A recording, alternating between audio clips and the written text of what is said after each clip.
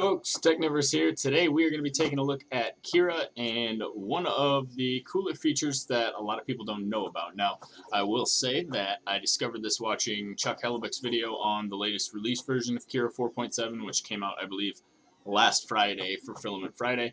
And I was just kind of checking it out, comparing it to the video that I did last week on 4.7. And like I said, this was a great idea. So Chuck, thanks for the idea. And I just want to show you guys a cool little trick. The Technivorous channel is brought to you by these fine Patreon supporters.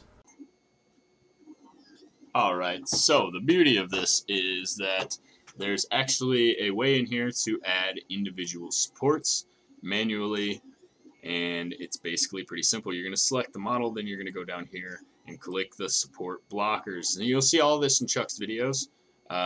I just thought it was a really cool trick and wanted to try it myself, so I thought that I would show you guys in case you wanted to come along. So I can place the support blocker there, and in fact, I think I'm going to move it a little bit. The nice thing about support blockers is you can just grab them and move them around. And I want to make sure it's at the lowest point of the hand so it can build up from there. And I think we will actually take the scale up to 125%. That should do slightly better. Let's move it around a little bit more.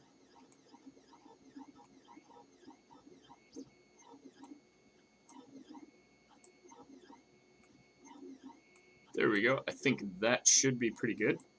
So then we're basically going to copy this, and you can do that just by the same model tools used to select and copy a model. You can tell it's designated as a support blocker because it's negative space. You can see it's kind of translucent.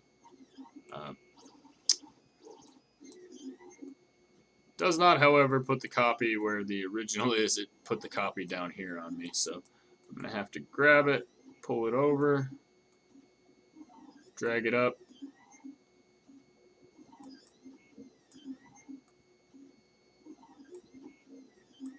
And another problem is, because I didn't select this one and it's taking it as a model, I have drop to build plate automatically enabled. I don't want to unenable that, so let's delete this.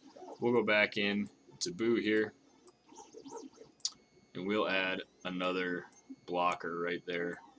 It's an easier way to do it, I think. And move that one a little bit. Okay, so after you have your support blockers where you want, you're going to go into the menu just above it here, and you're going to click Print as Support. So you see it turns green like the rest of my model, except it's got this stripy pattern that's kind of letting you know that it's supported. So we're going to do that to both of them. And then if I go over here, my support settings are actually turned on. But watch this. I turned them off, and I'm still left with all of these settings. So these are the settings for how it's going to print this support right here. So I can leave it on zigzag. Let's give it a quick slice. We'll jump over to preview mode and examine it real quick. Now, I believe that it still lets me set it to... Oh, it doesn't. It doesn't let me set it to just the build plate. So it may build up over my model's leg here, which isn't really ideal. It's one of the reasons I use tree supports, because you can get around that pretty easily and build pretty much all the support you need from the build plate. And I think it has a nicer contact area with the model as well, but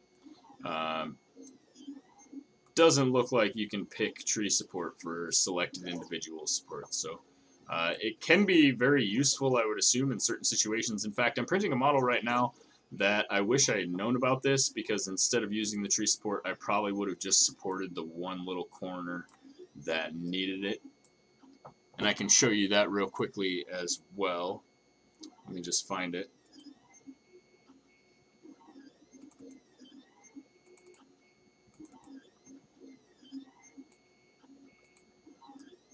So this is printed in orientation like this. I was going to submit this for Polymaker's hook contest, but unfortunately, I don't have any Polymax right now, so I can't do that. But as you can see, when oriented like this spot right here is kind of an overhang, this corner, and there's one on the other side as well. And I would have used this support system there. So let's finish slicing this. Alright, so let's see what our results look like now that it's done slicing. And it's going to process our preview.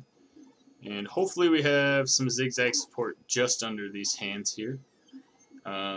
The interface settings I was talking about earlier that I prefer between the tree support and standard support, there are things that you can change in here to make it a little smoother of a transition, easier to remove, like things in here. Usually the ones that say interface, the roof is also a good one.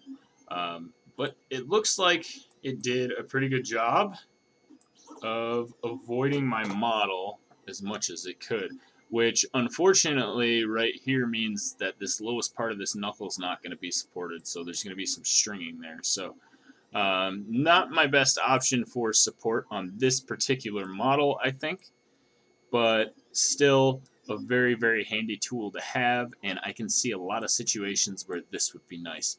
Let's try a different slicing technique and see if we get anything that's a little bit more supportive of that hand. So instead of the zigzag, let's go up here, and I think we can try concentric. It should be pretty close to the shape that it's printing above it. We'll slice that. Alright, so once again we've sliced. We have this now with concentric lines, and let's check out the preview mode. Again, it's going to have to build up and process the layers before it can show us, but what we're going for here is just kind of seeing what best supports that lowest part of the hand. And I get the feeling that the results are going to be pretty similar. It's really only going to support from the platform up, and I think that may be intentional. So let's see here. Yep, there we go. Once again, the lowest part of the hand is not supported. So, again, yeah, a very handy tool.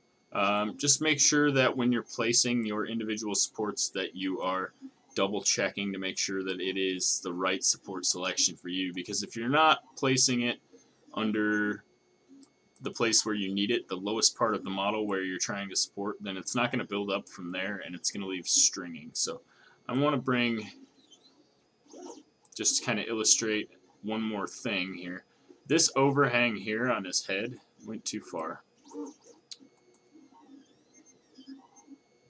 Is really, really a tough one, because he has this curvature to it, to where, there we go, to where the bottom here, the back, is lower than a lot of the other part here. So I would have to support it right there in order for the model to form correctly, and then it would build the two of them together as they met right here. But it doesn't look like I'd be able to do that with this type of support, because it is going to be above the body. Let's check, just to be thorough, one last time. Let's check and see if that theory is correct. We'll take this over here, go right up the back, and put it right here. And we'll slice it one last time. This time we'll try zigzag again, just so we know we're using one that we already tried, and it'll be a similar result.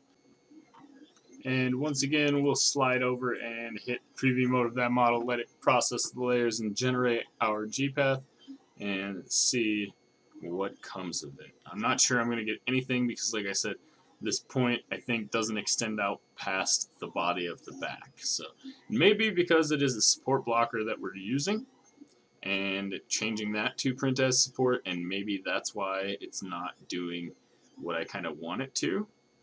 But we will see here, and it looks like, yeah, we didn't get any support from that. So be wary when using the support with the support blockers that it may not print anything if it is not directly above the bed.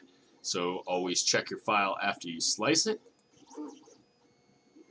Well, that's it, guys. That's going to wrap up this video. If you've noticed the shirt, The merch is available. Go ahead and check out the Teespring merch link down below. It won't be available on a channel store until I reach 10,000 subscribers, and so far I am just about to hit 5,000. So it'll be a little while, a couple more months before you see this on the actual channel, but they are available now. I have a couple other designs. Feel free to pop over there and check them out, and know that any purchase through the Teespring site definitely helps to promote our site here and increase the channel's ability to make videos in the future. So we appreciate all your support. Don't forget to check out the Teespring link, check out our Patreon link, leave a like on this video, and hit that subscribe button because we have a lot more coming at you in the coming days.